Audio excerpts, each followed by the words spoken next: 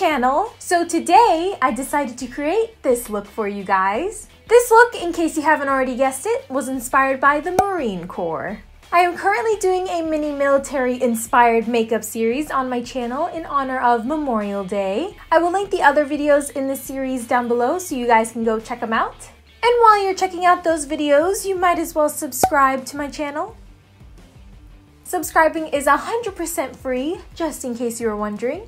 So to all of my beloved friends and family in the Marine Corps, this one's for you guys. And very quickly, before I forget, if you guys know anyone who was or is in the military, please don't forget to give them a big thank you for their service. This look is most definitely not going to be up before Memorial Day because it is currently the day after Memorial Day and I'm here filming this.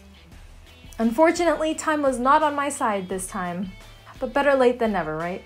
I really wanted to save the best for last. I know that's showing partiality, but if you guys watched any of my previous videos or my 50 facts about me video, which I will link down below, then you know that my husband was in the Marine Corps. So the Marine Corps holds a special place in my heart. This necklace is actually a gift from my husband and it's from the base. And it has the emblem, the globe and eagle and anchor. So this is actually one of my most favorite and treasured necklaces of all time. I don't know, I love it.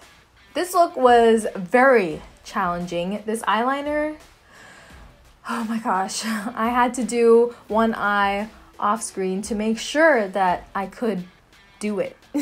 I just really wanted something unique for the Marines. In the inner corner, I tried to make it look like the tip of the anchor. Don't know how well that's coming off on camera, but that was my goal. I have the little Marine Corps flag up here, which is actually from my husband's office. I borrowed it for a little bit. And I have this little Marine guy right here, which I actually bought for my husband. I'm not sure if it was for the Marine Corps birthday or I can't remember now. Anyways, if you guys are interested in learning how to get this look, then just keep on watching. Alright, so I already started with one eye just to see what exactly I wanted to do with this look. So first, I'm starting off with this NYX Vivid Brights cream color in Cyber Pop as the base. And I'm applying it in sort of a winged shape, as you can see here. And I'm also bringing this down to the lower lash line as well. And then right over where we placed the base, I'm going to apply this shadow called Saffron from the Huda Beauty Desert Dusk palette. Next, taking this NYX Vivid Brights yellow liner in Vivid Halo, I'm going to very carefully trace out my eyeliner design. And I am using a separate eyeliner brush for more control. I had to do most of this off camera because I need to be really up close to a mirror. So here I'm trying to show you the design I created. The inner corner is pointed like an arrow and it sweeps up into a wing. And there is another line above it mirroring the wing, and I also applied this liner close to the lower lash line. Now I'm highlighting my brow bone with this Ofra Rodeo Drive highlighter. And then I'm just filling in my brows with this Tanya Crooks Brow Gal brow powder. Next, I'm going to trace over the yellow eyeliner with this NYX Crystal Gold liner. To add more definition to my eyes, I decided to add some black liner to my waterline and tightline. Then I'm just curling my lashes and applying this Butter London Double Decker Mascara. For primer, I'm using the Dr. Brandt Pores No More Luminizing Primer. And I'm just going to do a little bit of color correcting with my Bella Pierre Pro Concealer palette.